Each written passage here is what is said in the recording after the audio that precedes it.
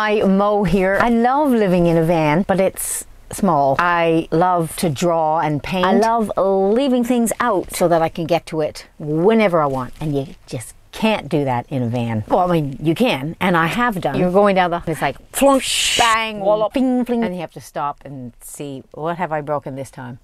So I've decided just to do pen and ink, the type of designs that you can start and stop, put it away, put the pen away, boom, you're done. So let me show you the progression of the very first one that I did. That was, no, oh. You can see that I started it the other way around, and then I noticed halfway through, wait a minute, there's a face. So I turned it around and started finding the face in it. I love doing designs that are just doodly and haphazard and accidental, and then finding what is in it. Yes, Tilly? What's the matter? There it is. Paint it brand new.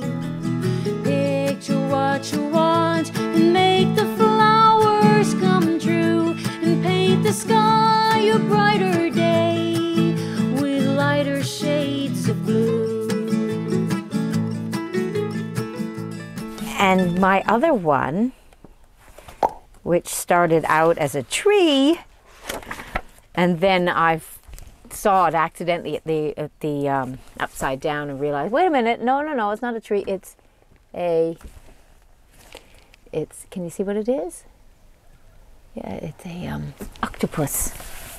For those of you who are looking for a type of an artwork that is easy to pick up and put down, and you can even do it in front of the television. It's a bit like knitting. I wouldn't know if it's a bit like knitting, I don't knit. Anyway, it's doodling. It's wonderful. So anyway, subscribe and click the like, and make a comment. Tell me whether you like my shirt, and I'll see you next time.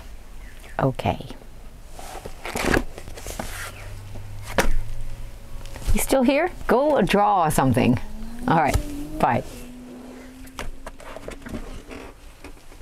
So, oh! No, okay, sorry. Yeah, okay, that's enough of the joking around.